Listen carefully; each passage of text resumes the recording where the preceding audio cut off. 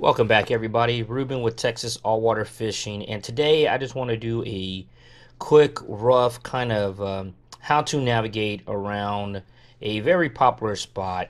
It is Seawolf Park, Texas. It is Seawolf Park in Galveston, Texas. We're going to come over here and we're going to search Seawolf Park. Seawolf Park.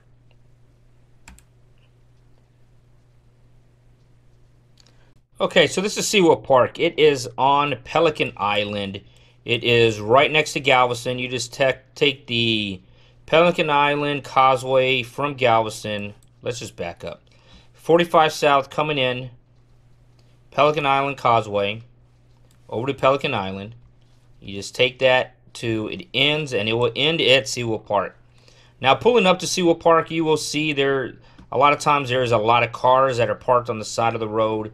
Those are for people who aren't paying for to enter the park and aren't paying the parking fee. Typically, those guys come and enter over here and fish and weight fish this area. We'll get back to that in a minute.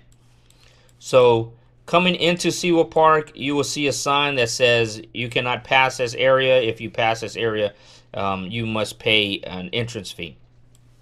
Okay, so you come in here. This is what I typically do. I'll come in here, I'll pay my fee to park, and pay my fee to fish the area. Now, we're going to start over here. We're going to start in the pier area. Now, I know this video is kind of geared towards flounder season. I know it's kind of towards the end of flounder season. A lot of people are saying, well, the flounder's already done. They're already moved out and ran out. And, you know, that might be true. I really don't know. I'm not a marine biologist. But typically, I catch my better quality flounder during the month of December. Maybe it's just by luck, it's just by chance, but that's how it is for me. So, real quick, I might make this video, edit this video, upload this video, so anybody who's interested in fishing the park can do it as soon as possible before you totally miss out on the flounder run. Now, there's always great fish to catch here year-round, and there's always flounders here year-round as well. So, that being said, here is the pier. At the edge of the pier, there's places for your surf rod, so anybody who likes to throw surf rod, you have that. I have caught reds out here. I've caught speckled trout out here. I've caught a bull red out here. I've caught flounders out here. There's fish out here. So, well, now let's get back to my purpose of making this was just to discuss and talking about flounder season. So right here at the entrance of the pier and around these rocks, it will hold some flounders. Flounders will move in and out this water, or they'll just simply stack up here. Now anywhere along these rocks you can catch flounder, but it always seems like majority of people are concentrated here, and majority of flounders I see pulled out of the water are right along these rocks. Keep in mind, this is no secret. It gets very packed during the weekend, and even some days during the week, you will see quite a lot of people out there. So, fish for flounder anywhere along this side. You can come anywhere down here. There's even spots where you can enter the water, but keep in mind, it's not deep. Typically, it's not deep, but there's holes, there's rocks, there's stuff you can slip on. So just be careful. Take the proper precautions. Now, we're going to switch over to this map right here. Let's look at this water depth. You can see right here, it kind of drops off 1 foot to 8 feet, 13 feet. So right here is about 1 foot, give or take, again, based on the tide. In this area, about 8 feet. This area is about 13. Alright, so that being said, so on this side, you can get a lot of current coming through there. You can get a lot of current coming through here. So be careful. I wouldn't get out and wade fish on either of these sides. I wouldn't even get out and wade fish over here. I'll show you the route that I typically go. I'm not going to jump off a rock into the water. That's just me. So, a lot of hang-ups though. You know, when you fish around the rocks, fish for flounder, a lot of hang-ups, so bring a lot of tackle. And be prepared to get, be prepared to get hung up, and be prepared that you're going to have a lot of brand new best friends that is going to stand shoulder to shoulder with you. Everybody's trying to hook up. Everybody's trying to have a good time. So just be patient with one another. So you can catch, like I said before, Seawolf Park can hold a lot of fish during all different times of the year. So you can catch some decent fish all the way around here. Some trouts, especially at nighttime, speckled trout, very well caught, especially when you start getting spring and summertime. Another good spot right here. You cast out here. You have parking right here. Just back up. There's a rail right here. Cast out here. Current can be very strong. So, use a very heavy weighted leader, or you can do like I do a lot. I will, especially during the summertime and springtime, I will free line shrimp or simply toss on a popping cork. So along this rail, talking about flounder season, along this rail is a good spot over here to catch flounder. Um, you know, if you're if you're someone who fish with live bait, I would stick away from shrimp. I know flounders like shrimp, so is everything else. I came out here one particular time and I was wade fishing over here, and only live bait I could find was shrimp. And let me tell you, the piggy perch just tore me up. Everybody was throwing gulps, everybody was hooking up left and right, and I had to borrow some gulps from another fisherman that was out there, and I was able to hook up too. And I just wasted my money on shrimp and just fed the piggy perch or the pinfish or whatever you want to call them. But okay. So let me tell you what I typically do. I typically come over here. I'll park over here. I will walk along this grass. I will come out here. I will come back out through the gate. Right here, there's a little trail, and you can enter this this little body of water over here. Again, this whole side will hold flounder. I mean, I've seen people walk way down here. I don't know where they go, but they come back with fish. So this whole side will hold flounder, all in here. And a lot of, like I said before, you catch one, you catch two, you catch three. Typically, they're together. And it's great, and it's a lot of fun when they're stacked up.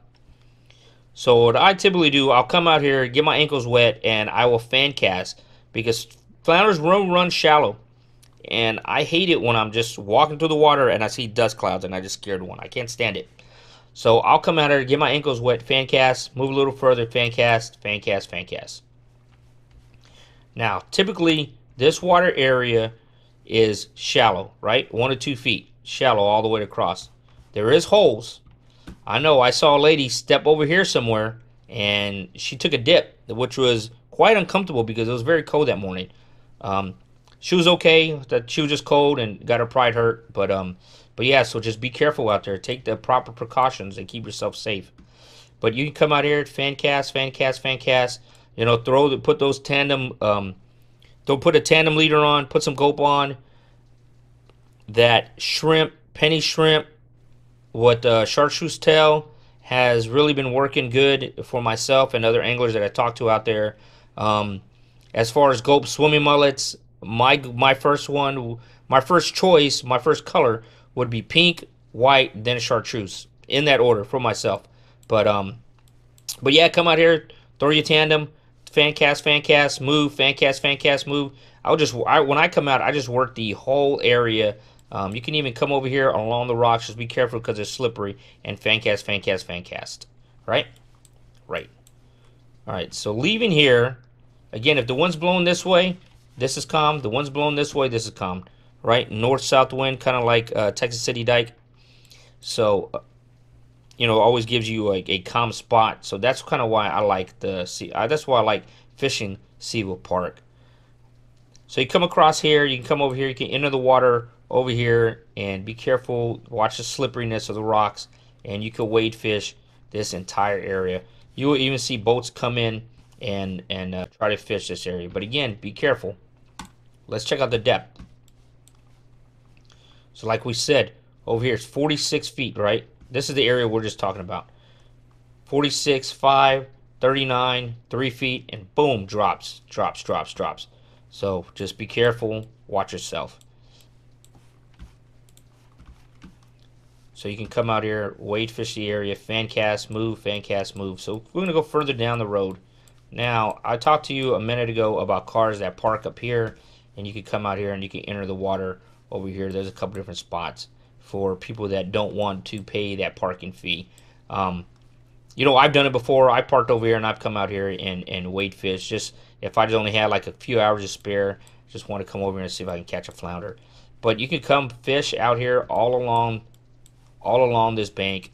And on this side, I failed to mention, but right before you get the water gets to the bank there, there's a little ditch, little undertow. You can come out here and work this whole area and fish that ditch all the way down. A lot of times that's what I like to do. I'll come fish here, I'll turn back, I'll fish this here, fan cast the whole way, fan cast the whole way, fan cast the whole way, and I just work it like a whole grid to make sure I cover as much ground as possible. But over here as well, there's a little ditch. So a lot of times I'll come out here, I'll work the ditch, and there will be people that are all packed up in here, even boats, and I'm over here working. Now, if you come all the way down here, all the way down, you will see there's more structure. And you know flounders, they like structure. Just be careful. Don't slip on any of this rocks and this debris and stuff. But you can come all the way down here and pull some flounders out as well. But be careful. Like we were talking about, drop-offs, right? You get further south, you have a 5-foot drop-off, 17 feet, 7 feet. Goes from 1 to 7. Just be very careful out there. I can't emphasize that enough. And last thing any of us need to do is hear about another angler or another kayaker or somebody else that's been out there in the water and they didn't make it home to their families. So be careful. Giving you this information just so you can go out there and try to fish a new spot or a place that you haven't fished before. Okay, so I think I said a lot. Probably real fast. Seawolf Park, a great place to fish, great place to bring the family. There's a playground. You have a couple of vessels here that are turned into museums, so the kiddos could come out. You come out, bring the kids, fish the sides over here, and try to let them catch a perch or a trout or two. Come out here, bring them to the pier.